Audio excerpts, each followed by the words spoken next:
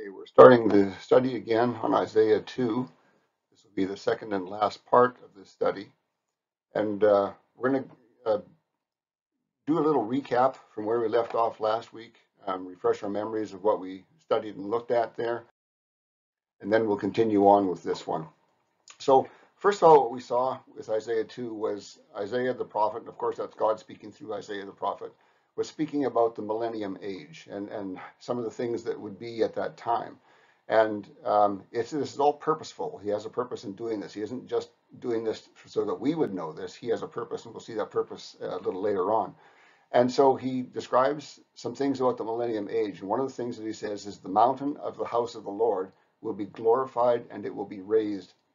And from other scriptures, other places, we can see other references that indicate that there are going to be some really dramatic earthquakes in that area, and that it will in fact be raised in height somewhat. So it isn't just glorified, it's also raised in height.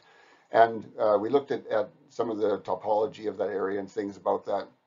And it makes sense that it would be that way for other reasons too.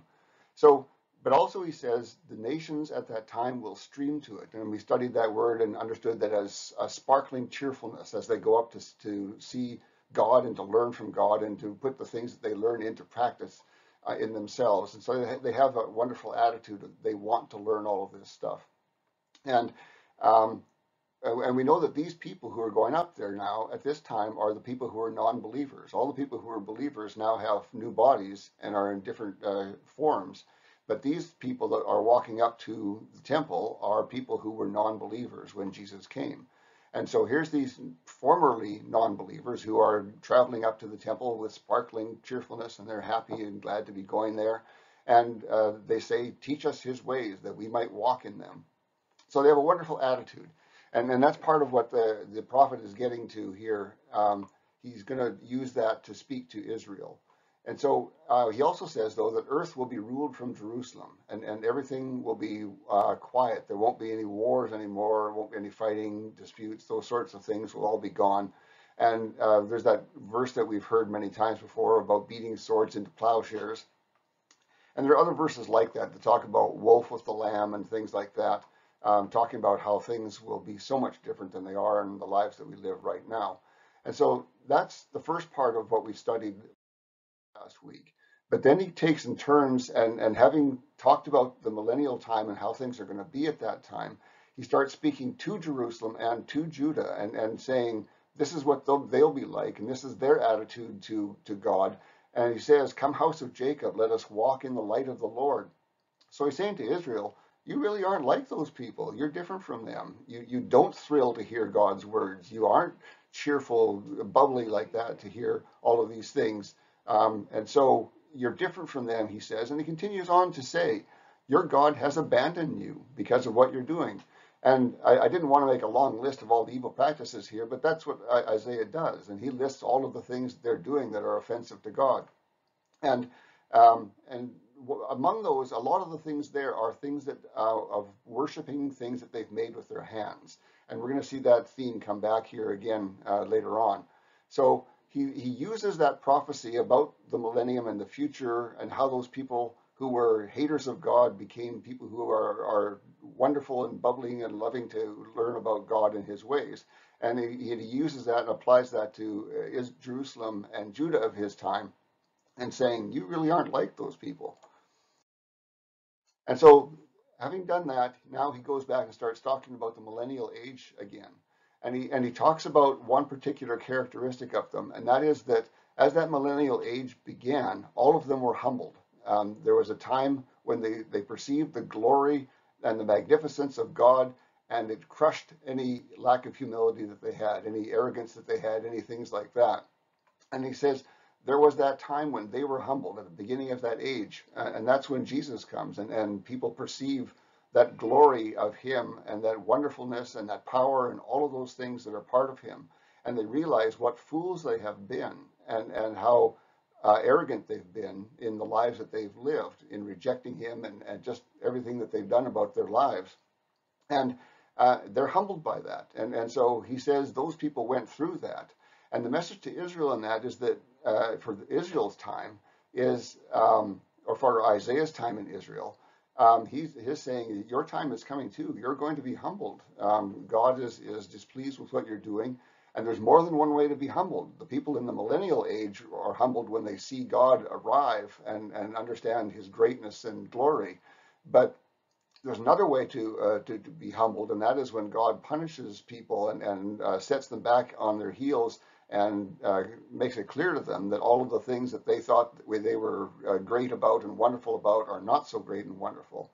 And so there's two ways to be humbled, and so Isaiah is saying it would be better if you humbled yourself, but if you don't, God is going to humble you for you. So continuing on, the prophet it gave a number of verses to indicate the idea that even the common man was too proud. We could easily imagine that there are proud people who need to be humbled. But even the most common man, the average person, is too proud for God and too arrogant about who he is.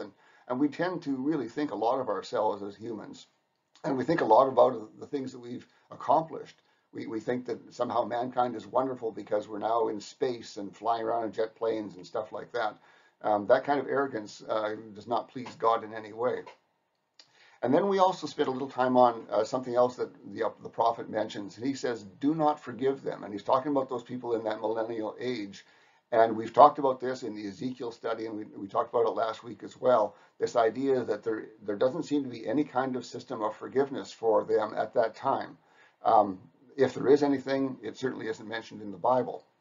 And so what we see from these people that we talked about who are heading up to the temple in the millennial age, they are sparkling, joyful, cheerful people desiring to learn God's ways and live in them. And apparently all of that without any promise of forgiveness. They're doing that only because they know that is the right way to live. And so, of course, it helps that God is there to show them that and show them his glory. It also helps that Satan is locked away, and that makes it possible for them to stay on that path. And we know that that path does come to an end when Satan is loosed and starts to deceive all of the people again. But in any case, at that time, those people who had been against God are completely different than they had been before that time. Okay, so starting today's study, we're going to look at a topic I've mentioned before, first before we get into the verses. And that's the idea of a chiasm. I don't know if you remember, but I'm going to go through it again to make sure everybody understands this. God uses this chiasm idea in many, many places in the Bible. And he does it because he wants to highlight something. And that's what a chiasm is done for. It is to focus your attention on a particular part of the text and sometimes to associate different parts of the text together.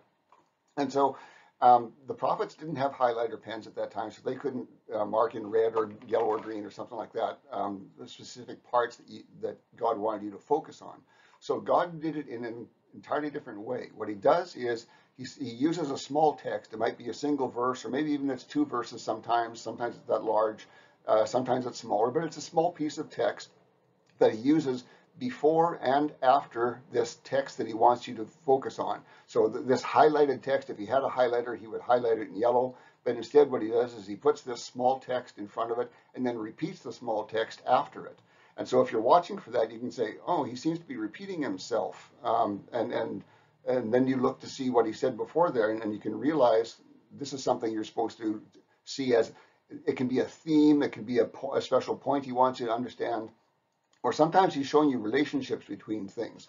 So I put together a bit of an example here based on Dumbo the elephant, if you remember that story from Walt Disney.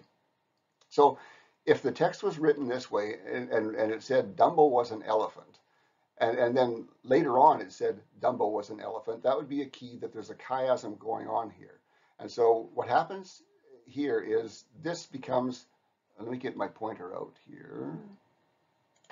Yeah, okay, here, this one, Dumbo has many friends, would be the, sorry, Dumbo was an elephant is the beginning of the outer chiasm. In this one, there's two of them. There's one inside of another one. So Dumbo was an elephant begins it, and these things in here are what God wants you to see as something special, and as kind of a point or a theme, as I was talking about. And then it ends with this phrase being repeated here. Now this one is a two-level one, and that's going to be the same thing we're going to see in Isaiah here, is that it's too deep. So inside of this outer chiasm, there's another one. So the text might start by saying Dumbo was an elephant, and then it would say maybe Dumbo had many friends, and that would be repeated later on. So we have that chiasm inside of another chiasm. And so, and if it's only 2 levels deep, then the text in here is really what God wants you to focus on. And so the real focus of this, what the author might be trying to tell you, is Dumbo could fly. Okay, so that's the special thing. That's the point he wants you to understand. That Dumbo could fly. And so that's our focus text. And then this one here closes that first chiasm, and that's followed by another statement in here. Dumbo had large ears. Now this is still inside of a chiasm. It's inside of the outer one, but it's not inside of the inner one here. And so this text is related to this text. And what you're supposed to do is you're supposed to see and understand what the relationship is. How does it matter that Dumbo had large ears? How does that relate to Dumbo could fly? Well, it turns out that Dumbo can fly because it has large ears. So in this fantasy world example, that's how chiasms work. And I hope you can understand that. We're going to be seeing another example in Isaiah. And there are many other places, even in the New Testament, where there are chiasms like that. And you can recognize them if you're kind of watching as you read and you say, boy, this text is awful repetitive. The same verses keep coming back and back. And this is very true of Isaiah. What we're going to see here is verses repeating themselves. And you'll see that structure where one is inside of another. So this one will start this way and then repeat. And it repeats inside of this one. It doesn't repeat down here somewhere. It repeats inside of it. So this is an inner one, and this would be the outer one. And these chiasms actually sometimes go very deep. People have claimed that they found ones that go 6 and 7 levels deep. I'm not utterly convinced of that. Sometimes they start using, instead of a phrase, they start using a word, and even not just a word, but a word that starts it, and a similar word, but not the same word that ends it. So I'm suspicious of that. Anything more than 3 seems to be unnecessary. But some people have claimed much more than that. So that's how chiasms work, and we're going to immediately run into that here in Isaiah 2. And so this is going to be the opening text of one of the chiasms. And so it says, this is chapter 2, verse 10. Enter the rock and hide in the dust from the terror of the Lord and from the splendor of his majesty. So to start off, this is an idiom, and it appears in other places. It appears in Revelation, this same idea of hiding yourself, and not just hiding yourself, but hiding your evil self. It's really an idiom for being ashamed of what you have done or said or whatever. And it appears that way, as I said, in Revelation. And if you've ever seen people kind of describe something they did and they maybe go cover their eyes a little bit like that, it's that same indication of, boy, I did something dumb and I'm really ashamed of what I did and I feel stupid about it. That's the idea here, is that you feel so dumb about what you did that you wish you could run and hide someplace and no one would see you. And so they're talking about hiding, in this case, from the Lord and from the splendor of his majesty. So now they've come to understand that God is magnificent and splendiferous and amazing and powerful and great and awesome and glorious and all that stuff. And so they realize how foolish they've been. And so, and they're ashamed of how foolish they've been. And so they want to run and hide from the thing that is showing them how foolish they are. And this is going to be that opening text. And so the opening text is addressing this idea that we, mankind, generally think that we are something. And I talked about that just a moment ago with all of the accomplishments of mankind, or sometimes our own personal accomplishments. We can start to think that we are something as well.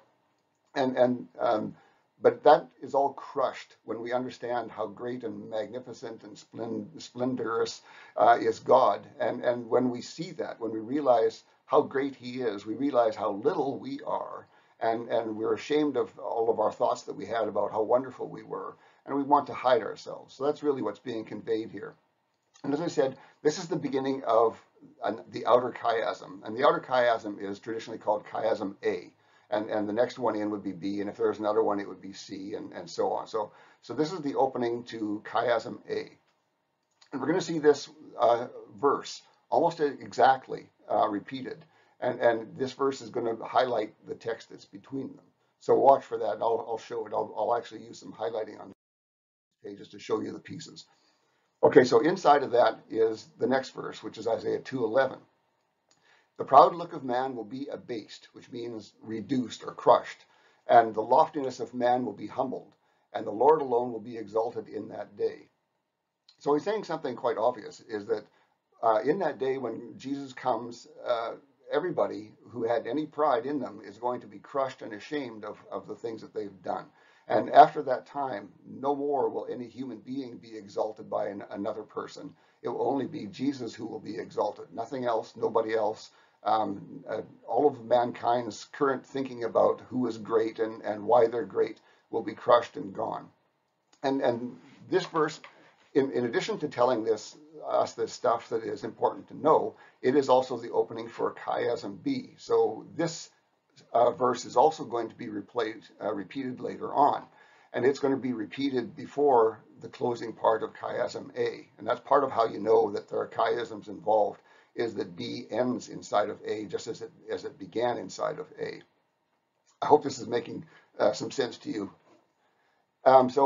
Okay, it highlights the text between the opening B and the closing B. And this is the two-level one, so B is as deep as it's going to go. And so B is inside of A, B is inside of A, and we're going to see the focus point right here in the next verse.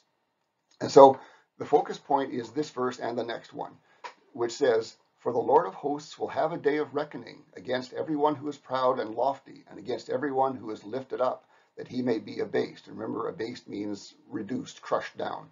And so he's talking about that day when Jesus comes, and we see how wonderful he is and how small we are in comparison. And he says, a day is coming, that the bill for what you've done is going to come due. All of the pride you've had, you've been excessively proud of yourself, proud of your people, proud of your accomplishments. All of that is going to be humbled by force, because you're going to be ashamed of the things you've done when you understand the truth of that and understand how arrogant you've been. And so, as I mentioned before also, Isaiah is giving this message to Israel of his time, and he's warning them that they're going to be humbled, not in the same way of Jesus coming, but they're going to be crushed by enemy forces that are sent by God, and they're going to be humbled in that way. So there's going to be two humblings that are talked about here. One is meant for Israel, and one is the one that happens when Jesus returns. Keep both of those in mind. Okay, so this is part of what's inside of the innermost chiasm, and the next that's in there are these two verses, or three verses here, and it says, "And that day it will be against all the cedars of Lebanon that are lofty and lifted up, against all the oaks of Bashan, against all the lofty mountains, against all the hills that are lifted up, against every high tower, against every fortified wall, against all the ships of Tarshish, and against all the beautiful craft." Now what happened there is suddenly, in the heart of this chiasm, Isaiah 2 turns into a symbolic description. Until now, this prophecy hasn't had any symbolism, but here for this part, and only for this part, it starts using symbolism. So I'll explain to you what the symbols mean here. Trees are people, and the Bible uses that in many places. It also appears in Revelation. Trees represent people, and so great trees represent great people, so large trees. And at that time, they knew large cedars from Lebanon. There are mentions of that in David when he builds his house. The cedars he got from Lebanon because they were the greatest trees available. And the oaks of Bashan were also great trees. And so these are used to symbolize great people, or people that we perceive as great people, is really the message here. And he says all of these people, that day of humbling is going to come against all of these people who think they're something, or people who think that the other person is something. So trees are people. Mountains and hills are special places. They're like religious locations, sacred sites that mankind has created of their own. And there were many of those false altars and stuff like that at that time in Israel. The high towers and fortified walls are referring to protection, and as in militaries or self-protection. If you believe that you're safe because you have a gun in your dresser drawer, you're not safe. And that's the idea there, is that all of the things you believe can bring you protection can't bring you protection. Only God is your protector. And the reference to ships and beautiful craft are referring to works of our hands, things that we've built that we think we're wonderful because we built these things. And in our case, as I mentioned before, that's talking about the works of our hands being things we've created, aircraft, jets, spaceships, all of those sort of things that in so recent history we've managed to create.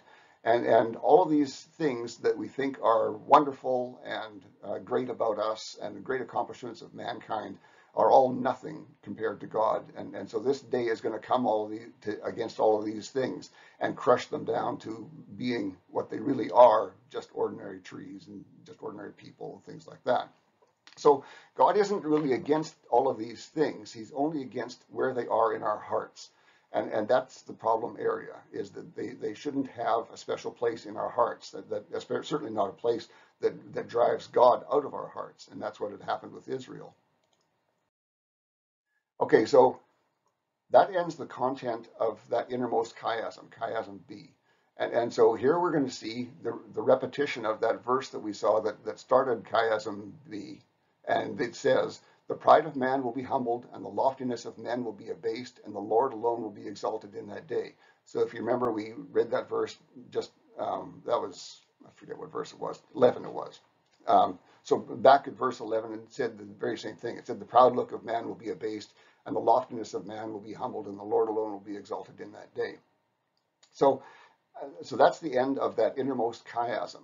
But there's another verse, I left it on this slide, but it could have been on a separate slide. This one here that I've marked out in green is still in chiasm A. It's now outside of chiasm B because this is the ending of chiasm B here. And it is the entire content of chiasm B. So chiasm A had all of those verses that we looked, or chiasm B, I should say, had all of those verses that we looked at before. And this is the only thing that is left in chiasm A that wasn't in chiasm B. I know this is complicated, but I hope you're getting some of it. Okay, and so this is that same kind of link that we saw in the Dumbo example. It means that what was said before in chiasm B is related to this message here, but the idols will completely vanish. And that doesn't seem like anything really special, but there's really a lot of special ideas involved in that. How does something vanish? If you are worshiping idols of stone or whatever, how does an idol vanish? And when you think about it, really, the idol doesn't vanish. And it's something inside of you that vanishes. And so that's what you need to pull out of this, is what vanishes is the problem inside of you. So when you are crushed down, when you are humbled, and that seems to only ever happen by force, by God. So when you're humbled, all of a sudden these idols that you had vanish, and they were things that were inside of you. And so this little piece of text that I've highlighted here is something important, but something you need to think about, and it's related to what was in the other chiasm. And so what it comes down to is when pride is down to appropriate levels, and we all have a little bit of pride, and the Bible even talks about that we need kind of a little bit of that, but we don't need very much of that. But once it gets down to the appropriate levels where it should be, the idols vanish, and the things that we thought were something special become only hammers and computers. They're no longer the gods that directed our lives or instructed us or taught us or anything that we had. They aren't the things that make us wealthy. And so going back to the examples from chiasm B, it said, talked about the trees and all those sort of things. So when pride is reduced down to the levels that it should be, those things that were great lofty oaks representing great people become just ordinary people. And they become ordinary places and ordinary walls and ordinary boats. And they lose that worship factor that we had for them. And so the real message here is once your heart is humbled, you no longer desire idols. And so you don't create them. And any that you had just vanish because there's no room for you now. You've been humbled, and as a humbled person, you don't have any need for that. Okay, so now verse 19 says, and this is going to be a repetition of what we heard before, men will go into caves of the rocks and into holes of the ground before the terror of the Lord and the splendor of his majesty, when he arises to make the earth tremble. Okay, so this is the same thing that we saw that opened, the same text that we saw that opened up chiasm A at the very start. And what it said, that was back in verse 10, and it said, enter the rock and hide in the dust from the terror of the Lord and from the splendor of his majesty. So you can see that that's pretty much exactly the same text. And so that's closing off chiasm A. And you would think that that would be the end of it, but it's not. God actually takes this little bit of extra text here. When he arises to make the earth tremble, he tacks that on to this verse. And now this whole verse is going to repeat again in a new chiasm. So we had chiasm A before, and we saw that chiasm B came into it.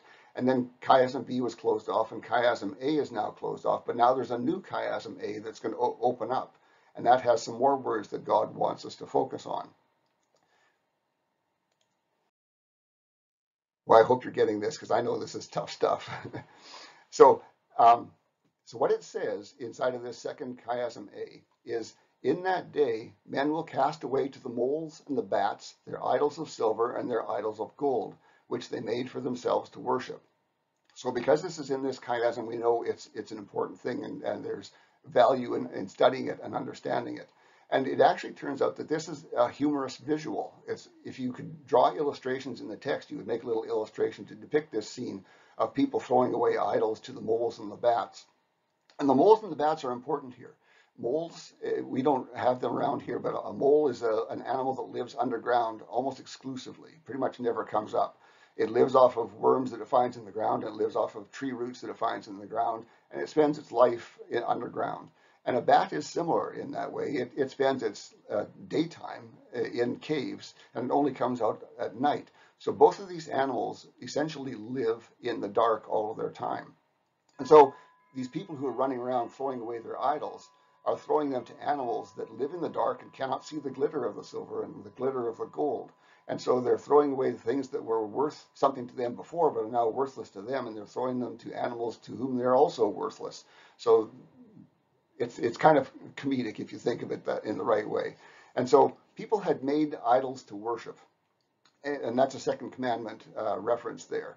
And so, but they make idols in themselves, and that's kind of the big point here, is that when you create an idol, it's not the thing, it's what you've created inside of yourself. And so what another person sees as an idol, another person might just see as a book or a job or who knows what. We make idols out of all sorts of things. But when we make it an idol, we're doing that inside of ourselves. And we're doing that inside of ourselves because we're not as humble as we should be. And so when you are as humble as you should be, you won't do that kind of thing because you won't have any value for things like that. And so true humbling has that quality that you don't search for idols. You don't make idols of things. And so I'll just say something here. This will be tricky to understand, but if you think about it some, I think it'll be good for you. All idols are made of silver or gold. And the reason is that's the value we give them. And so you don't think of them in that way. But when we create an idol in ourselves, we value it. We give it a value, a great value, silver or gold, something like that. And so when we fall into idolatry that way, and I've seen examples of that, kind of sad examples where people fell into that, you start to value a thing much more than it should be valued. And you value it like it was important to your life, like it was silver or gold. And so, in a sense, all idols are made of silver or gold, even though they might be made out of paper. Hope that makes some sense too. Okay, so now that chiasm. Stan, I wanted to say, Stan, that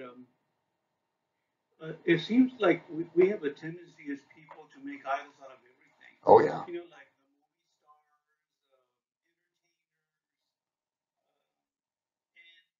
entertainers, and they may be initially taken aback, when they're made idols, but after a while they really get into it, and then they start believing that they are something when they're not.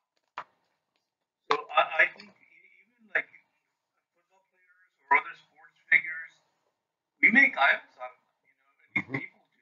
And Yes. it's kind of sad that, but that's the kind of world we're living in. Yeah, and more than that, it's the bodies that we live in.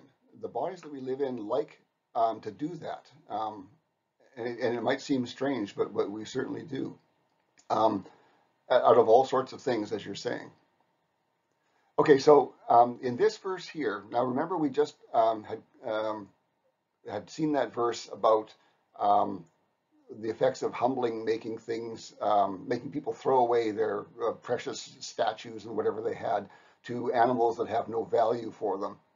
And that continues on here, and it says they're doing all of that, they're throwing away all of those things in order to go into the caverns of the rocks and the clefts of the cliffs before the terror of the Lord and the splendor of his majesty when he arises to make the earth tremble. So a couple things are going on here. First of all, that kind of comedic description that we saw previously is flowing into what's actually the closing chiasm for this. And so it's saying all these people are running around throwing away all this stuff so that they can go and hide. And we see that hiding verse again, the rocks and the clefts, the terror of the Lord and the splendor of his majesty is all repeated again here. And so it flows into the closing chiasm, and that it was originally in verse 19, and it talked about the exact same thing. Men will go into caves of the rock. I've read all that before, and so what is happening here is it's kind of doing two things. It's continuing on with that comedic description, and it's also closing this chiasm, chiasm A, the second chiasm A. Okay, and so now here we are at the final last verse. We're not in a chiasm anymore. We're out of both of the chiasm A's, and we're just in the last verse of Isaiah 2. And so he summarizes really the whole of Isaiah 2, and he says, "Stop regarding man, whose breath of life is in his nostrils, for why should he be esteemed?" And so Isaiah is summarizing everything. He says, stop having regard for man and the things that he has created or done. Man is nothing. His breath is in his nostrils. His life is fragile and it's easily lost. He has no value like that. And that kind of goes back to what Joe was talking about earlier about sometimes we start to value our bodies more than we should. And we can become idolaters of our own bodies, surprisingly. So his point is, why should a person who can die so easily and who has no eternal existence be valued at all? And so the only thing that should be valued should be God, whose existence is eternal. And so this is a good message for all of us to keep in mind, of course. I hope we aren't falling into idolatry, but it is such an easy trap to fall into, um, as we've talked about so many things. And really the message here that we saw in the very core of the first chiasm is humble yourself or God is going to humble you. It's going to be that way. That's your choice. So we'll summarize this quickly and be done. So God says the day is coming when the glory of the Lord will be known and everyone is going to be humbled. And so the more arrogant you are, the more harsh that day is going to be on you. And the more humble you are, the easier that day will be on you. And so at that time, all of the arrogance, all of the idols that they have, all the idols that they've created for themselves with their own hands, all of those will vanish and they will be ashamed of what they've done when they see the truth of God and what God is and how much greater God is than any human. And, and so that humbling is going to come for everybody, the great and the small. And humbling yourself among people is a start, and that should be something that we should try to be. We should try to be humble among all of the people on this earth. But humbling ourselves before God is really the goal. And that's a true humility that's very difficult to achieve. It's so much against our nature. Even being humble among people is difficult for many people. But it's so important to us because humble people will not do a whole bunch of things that we see people doing. They won't reject sound teaching. And that's a kind of an interesting idea. If you're humble, you won't reject what the Bible says. And so to reject what the Bible says shows that you have an arrogance inside of you that you need to deal with. You won't be twisting scripture to make it suit yourselves, or you won't be searching around for twisted scripture that suits yourself. And so, yes. Can I say something? Can I Yes. interject here? Thank you. So this is wonderful what you're going through right now, the summary conclusion and what you just stated. That people reject sound teaching, okay? The twisting of the scripture to make it suit themselves, right? But we also see that, and we see that so much. And I think it's just a perverse thing that the enemy, sold man into believing that we've rejected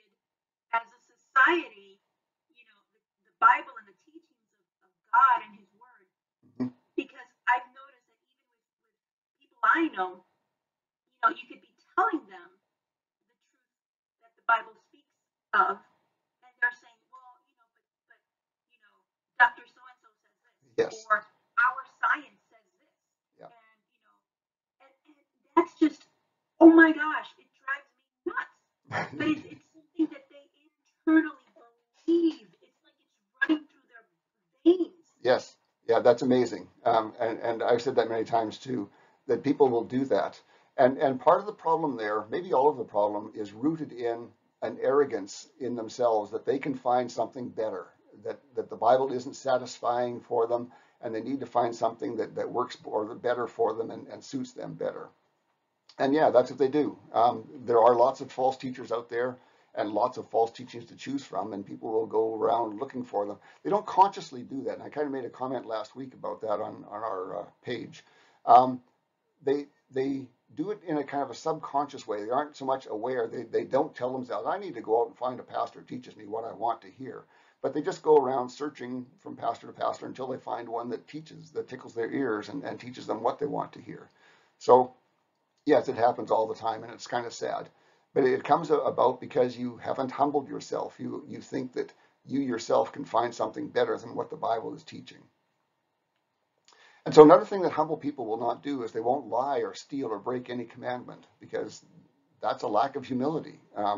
Is saying I'm better than the commandments. I can do whatever I want. I will live the way I want. And another thing that humble people won't do is they won't justify mistakes that they have made. We all make mistakes, for sure, that happens. And when we do, we need to not try to justify them. And by justifying them, I mean things like saying, well, he deserved that. And so that makes it okay. And so we shouldn't be doing that sort of thing. Then a humble person won't do that, won't think that way. And so a humble person will also not worship pastors or athletes. This is the same list that Pastor Joe was giving us: movie stars, musicians, politicians, whoever it is. Um, if you're humble, you just don't have any room for those kind of idols. You don't have any room for thinking that people are better than that. And that's really, with pastors, that's a problem for us as Christians, because we hear God's message coming from the mouth of a human being. We can often start to mix those together and start to think it's the human being giving us the message. But we need to recognize that the human being is just a human being, and he has all of the flaws, all of the issues that we have and have to deal with. So that's the summary and conclusion here. And there's lots more that humble people will not do. I didn't make a big list there.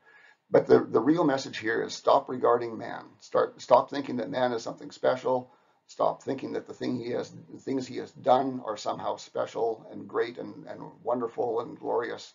They aren't. Everything that man does is nothing compared to God.